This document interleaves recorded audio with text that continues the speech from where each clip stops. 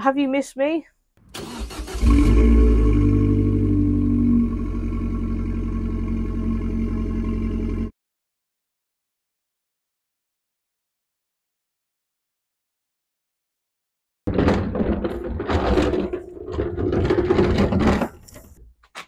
Oh, that's a tight fit, baby. Been hidden from shot. Let's get to it now. Now guys, I've been away for a few weeks from YouTube and a lot has changed. Mainly where we now live. And now we're all settled, I can make my comeback to YouTube. I've got a fair bit to tell you about, so come on and let's get chatting, I suppose.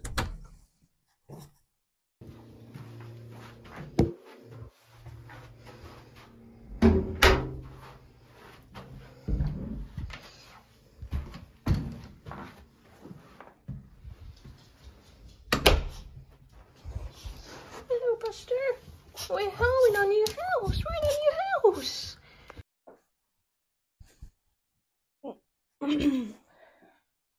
Don't call it a comeback. I've been here for years, as LL Cool J once quoted in one of his rap songs. And fun little fact, I did a musical project on LL Cool J when I went to a posh middle school, and none of my classmates at the time knew who he was because they were into High School Musical stuff when I was listening to gangster rap in my bedroom. Right guys, you guessed it, this is going to be a talking video about where on earth I have been, and you might have just got a clue as to where I've been from the start of this video. I'm glad I'm wearing these microphones, by the way, because my dog is itching his bits and pieces and you can't hear him doing that. So I have stories upon stories in one story here. I have a lot to explain and a lot to tell you about as to why I had to take a break from YouTube, and I've been gone for like a few weeks or so, and I don't like to take breaks from YouTube because YouTube probably doesn't like it, and now this comeback video is probably going to do really bad because I've like lost my place in the algorithm probably. But sometimes you've got to take a bit of time out of social media, and in my case YouTube, to focus on more important things, which is life outside of YouTube. And I do actually have one of those, believe it or not. Guys, we have had to move house yet again. So I also had to take a break from YouTube about this time last year because we were put in this situation this time last year. So if you want to know a bit of backstory to what I'm kind of on about, again, story within a story and all that, then click on the card above and that'll explain the backstory, which then kind of leads me on to what I'm going to talk about in this story, this YouTube video. I just now wish that when I was living at home with mum and dad, when I was young, single, working, earning, I just wish I'd saved for a house deposit because I could be living in my own house with my boyfriend Martin. Instead, because of our own kind of circumstances, we have to rent. And also you can see how I wasted my money in my younger youth days by clicking on the card above, whatever it is on the screen, this side, that side, who knows. And you can see that I wasted my money on getting different finance baths back in the day, but it was cool because I had a nicer bath. I just maybe wish I'd saved for a house deposit when I maybe could have done. So basically, we're in June 2024, but in July 2023 we moved into our previous property, hoping it would be a long-term let. As I say, me and Martin were previously living somewhere for nearly 3 years, and we were hoping the previous property we'd just come from would be a long-time let. Again, didn't have all the boxes ticked. This place has, but we were hoping to be settled there for a good few years. I was at work, just started a new job, been in between a few jobs lately, that's another story. But I've just started the job. I get a phone call from my mum, bit dramatic, but she was like, "Are you sitting down, Amber? I've got some news." I'm thinking, God, I ain't got much family left, but who's died? Luckily, no one had died, but unfortunately, she was telling me the news that she'd heard from the landlord who was been in contact with my dad, that they're thinking of selling the property and just giving us a bit of a heads up, a bit of a warning before the official warnings take place as such. Really lucky with the previous property, being able to get in the property or put our names forward before the property even went on market, and that was just pure luck, us finding the previous property. I thought, we're not going to be lucky again, this is it now, we're going to be screwed. Well, lucky previous time, I didn't think luck was going to be on our side this time. Turned out it was. And here's a story within a story. When Mum told me that news, that week I'd been and ahhing about buying a Type R. In fact, I'd even taken out a tiny loan because I was fully committed now after making my mind up, or not being able to make my mind up, shall I say. I'd messaged this guy and I was like, look, I've got the money, the Type R's insured, I'll come and get it tonight. I was on such a high at work to start this new job, brilliant, gonna get myself a Type R, Bath Type R, what a lineup, can't wait. And then that day, Mum told me the news. So luckily, I had some money in the bank to then kind of sort out the house move. So I guess the Type R was never meant to be, and I'm glad I didn't buy the Type R. I then got told I had to move. They say all things happen for a reason and all that, and I'm a great believer of that. So yeah, that's another bit of stuff you didn't know. I was absolutely gutted, and as being an ex-mental health sufferer, my little brain couldn't cope with the fact that I was on such a high that day, and then I could be homeless, where we're going to live, money, have we got enough money to move and everything. I was so down, and when I get down, I can get real down, and I was just so depressed, and Martin was like, look, it's going to be all right, and I was like, look, I just feel like my life is over now, and I was really scared, but he was more upbeat than me. As I said, previous property didn't have all the boxes ticked. This place definitely has, and it's the same money a month, which is brilliant. So yeah, let's talk to you about this property. We actually live up the hill from where we were. So basically, as I'm looking out the lounge window, we lived down a hill. So we literally lived a minute away from where we are now. So it's ideal. So when we were moving, it was short trips. So that was good. Quick moving process as such. Obviously, the dog's being full on when I'm trying to film my first video in ages. So this property then. So I just wanted to get this problem solved as quick as I could. I was straight on to Rightmove. And I actually saw this place, and we were actually hoping to move into something cheaper. I saw this place up for the same price as our previous place, and it was down the road, and I thought, nah. And then I kept I don't know why, I just kept scrolling by it for a few days, and we weren't finding anything else. And I just thought, I'm just going to inquire about this property. It's probably gone, because a few of the others that I did like had gone already. And surprisingly, they were taking viewers on this place. So me and my mum were the first to view. Not that that means anything, unfortunately. And yeah, we liked it. It was better than we thought. Put my name down. Then it was just down to the waiting game. There were 14 viewings on this place, at least 14. So, you know, 2 adults, a dog. Is the landlord going to want a dog? They might prefer kids. They might not want a dog here, although it did say an animal would be considered. And we're waiting. I thought we've got no chance out of like 14 people. And sure enough, we got accepted for this property. And I was like, just take my money and I just want this property to definitely be ours, so that can be the problem solved. And yeah, we were really, really lucky. This is definitely an upgrade, like I say, for the same money that we were paying before. Only a minute up the road. So I will give you a house tour in a minute. But yeah, we've landed on our feet with this one. As I'm filming this on a Thursday. We moved in Saturday. The Saturday just gone, so we haven't been here a week yet, but we're already starting to make it our own. And as I say, it's definitely an upgrade. So when I first found out the news, as I say, luckily I thought my mum was going to tell me someone died, and luckily they hadn't. That's a plus. But when like I say, we've had to move twice in under a year. We just honestly weren't expecting the previous property to be a short let, and it was so annoying. But we've definitely upgraded. Ideally, me and Martin were hoping to upgrade by living in the countryside to get a lot more for your money out there. But we've kind of been forced to we weren't forced into this property. It's just definitely one we wanted. So we're happy the problem's been sorted. But yeah, it just wasn't a situation we didn't want to be in anytime soon. Having to move twice in basically a year is not good. Obviously, this one's settled in very well. Had a few very sleepy days after having to watch us move and just been stood there wondering what was going on.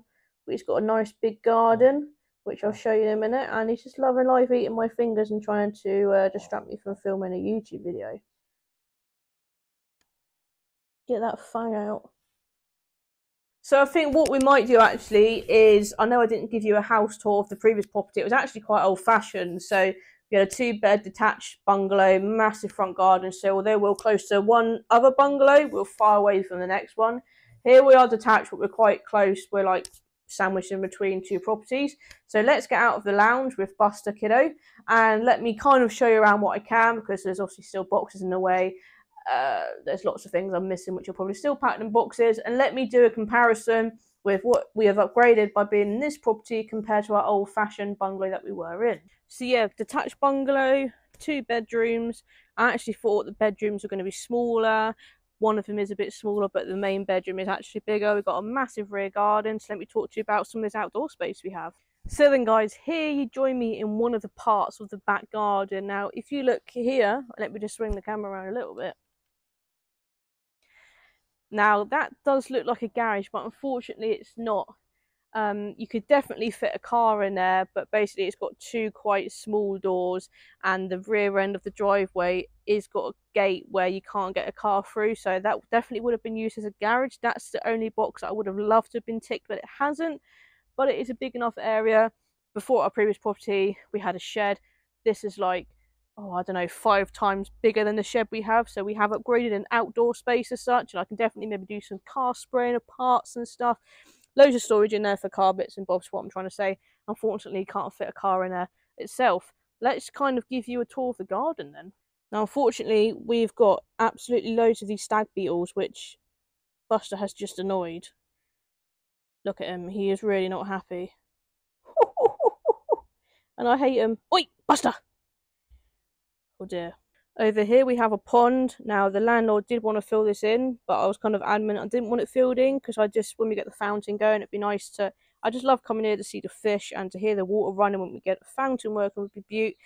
And we've obviously got a fake Buster there guarding the fish. And then this is just the back of a bungalow. And we've got some of our plants that we dug up from the previous properties. We bought them, so they're coming with us. Then we got this bit of planting area, which again, some of our plants from the previous property. I've just been doing some weeding. Got a bit of dead wood in there, hence why all the stag beetles live, which I do not like at all. Then we've got all this area which we do need to go through as well, but we're just about to get a taller fence put in by the landlord, so that is good stuff. Quite a few palm trees. We've got another little seating area here, and then I thought the garden just went up to these conifers, but when we actually came for the viewing, the garden goes all the way out here as well. Ta-da! Oh my god, so Buster just would not leave that stag beetle alone, to the point where the stag beetle had clinged onto his fur, and then Buster was trying to like put his head between his body and it was clung onto his fur. Actually, a little point, this isn't just like a rental property, this actually belongs to the owner's dad, so it's been the family, this property, for quite a few years, and the dad, let's say, who owned this property as such, this was his like allotment patch. Now I am an ex-gardener, ex-allotment owner, and we will be turning this into a little veg patch. Mum, bless her, those are our 2 tomatoes. Mum's really started some planting, and then all this area is going to be like veg. That bit's blocked off. This is actually, believe it or not, another pond, although it doesn't look like there's much sign of life in there. This all needs weeding. Apparently froggies are in there, so it'd be nice to see some of them, if Buster doesn't get them, that is. And yeah, if I stand right at the very back, this bit over here says wasteland. There's our bungalow all the way there, so this is huge. And this is a new fence that's going to carry on all the way down to the bottom, so this is new and taller, good for privacy. In the big spacious modern kitchen, this property is so modern, it's quite one that I feel proud to live in. As I say, the previous property was very old-fashioned kitchen, old-fashioned cupboards. This got a brand new kitchen in, brand new bathroom area. So I'm in the kitchen now, all brand new. We have a utility room there, and then that goes into another kind of outer porchway. So that's pretty cool. Fresh carpets as well. Bedroom, hallway, lounge. This is one of the back bedrooms, our spare bedroom, which looks out onto the rear garden. Little bit of inspirational quotes for the household, of course. But most importantly, should we go back out to the front and let's talk to you about the big driveway that we have. Just on the back of the driveway, and this is one of the reasons we can't get a car through, because a car isn't going to go through that little door. And as I told you about, the kind of garage area doors are too small anyway. Maybe debating talking to the landlord and just getting this kind of a gate, then we can bring a car here, building stuff. But we'll wait and see. But for now, let's go through there and talk to you about the driveway. Hiya, love, you alright? So here you join me at the back of the driveway, where it becomes narrower because you're closer to both the properties. Then the front of the driveway is more wider, so the more narrow bit, my bath belongs, and we can actually get 3 cars on here. Martin's obviously got his Focus ST, so that goes on the more end piece of the driveway, the wider bit. Also, my bath hasn't been in daily use for a few weeks now, a few months in fact. So although she is getting quite dusty from just sitting, I have actually bought her a car cover today, which is good, because that was also another thing that I couldn't do at the previous property, was have a car with a cover. So even being able to think about covering my bath own So even being able to think about covering my abarth owner is like a over. Even me being able to cover my abarth over with a cover is just kind of like a luxury, because although we had a driveway at the previous property, it was right out the front of the house on display. The cover would have probably got blown off, but because the cars are more sheltered between the two bungalows here, I can proceed to cover my abarth up to stop it getting dusty from just sitting. Oh, why is this abarth so full of shit? The abarth is a bit away from the gates we can get in and out, but it can go back further. So as you see, this is the narrow bit of the drive, and this is where the abarth is obviously currently sitting. And then as we walk down to the drive, it obviously gets wider, and there's some gravel there, so this would be the car washing area because it's wider, so that's really good. So at the previous property, massive front garden, smaller back garden. This time we've got a smaller front garden and a bigger back garden, which is definitely the right way around, especially for the doggo. This is the driveway starting there all the way to my bath there. So with the abarth driven back more right up to the gate, you can definitely fit 3 cars on here. We can definitely fit the 2 on comfortably, my abarth and Martin's Focus ST.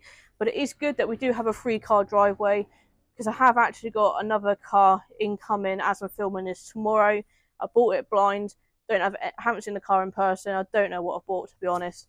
Kind of a risk I was willing to take, and you'll be seeing that maybe not in the next video, the video after. But yeah, new car incoming, so we will soon have 3 cars on the driveway, and we'll see how that goes. I was just going to say, so that's it really then, guys, but it hasn't been it. We've been forced to move twice in a year, as I say. Luckily we have upgraded, so let's just talk about the upgrades that we have. We have a more private secluded driveway, a much bigger driveway than the previous property. It's more spacious than the previous property, bigger back garden than the previous property. And we have this, like I say, garage area, which unfortunately we can't put a car in, but it's definitely great for storing car parts, etc. And being a family of car owners, that is definitely a plus for us. And a more modern place than what we previously had. Most importantly to us, I hope you can't hear that helicopter, but if you can, I'll stop now. But most importantly to us, previous property had a wet room because of the elderly person that lived in it before. This has got a bath, which is what we didn't have before, and because I am a bit like me and Martin, and both our bodies are knackered, to be honest, and I'm not a shower person, love baths, can't stress enough, so happy to have a bath in my life and an bath. Do you see what I did there? So I hope you stuck with me through this video. I spoke about how I was just about to buy a Type R, but had to use money to move. We didn't want to move so soon, but we had to. Luckily we found somewhere really quick, somewhere we wanted, an upgrade for the same money. The cars would be better here, we can do more of the cars here, more storage for car bits. I am still working on a few bits behind the lens, shall I say. I've got kind of a business idea, I've got buffering in my brain once I'm sorted out with money, and if any money needs spending on this place. And then, as I say, we have got a project car on its way, which obviously will need money. I will film it. I've bought a few cars which you guys don't know about because they're not worthy of you knowing about. This car is rare and it is worth you knowing about, I think. So we're doing a little kind of project car series, really excited about. Got the space to keep it, got the space to work on it. Good times. Have you missed me? You said no, but we'll pretend you have, yeah? So project car on the way, new house. I have been offered a car to do some videos on, which I was just about to do, but that had to get put aside while we're doing a house move. Business plan buffering in my head until I figure out when I'm going to do it and how I'm going to do it. So good stuff's on the cars, been very busy behind the scenes. We moved in, getting settled. I come back to YouTube. It's this, I'm back, and now I'm back. We should be going ahead with the more regular uploads again. So I had to take a break for good reasons. Situations, problems have been sorted. Thanks for watching this video. Let me know your comments in the comments below if you want to comment on the situation I've been in. It's been pretty rubbish, but we sorted it. And thanks for watching. Now to get on and edit my first YouTube video in the house. Weird but exciting. Thanks for watching, and this needs the bath needs a bath, that's for sure.